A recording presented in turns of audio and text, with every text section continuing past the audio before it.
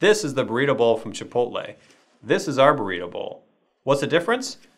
Theirs is coated with a layer of plastic.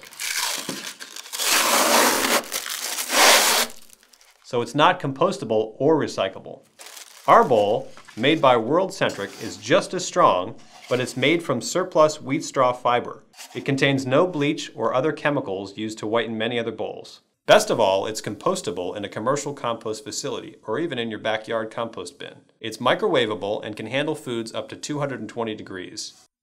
This is our 24-ounce burrito bowl with our cameraman Ben's burrito in it. And this is our 32-ounce bowl. Both have optional snap-on lids made of compostable plant starch. Now the lids have vents in them to help let out steam. They've been designed not to fit too snugly so that you can get them on and off easily. We have many restaurants around the country using these with great success, but if you're planning to use them with very hot, steamy, or liquid food, give us a call and we'd be happy to mail you some free samples to test for your business.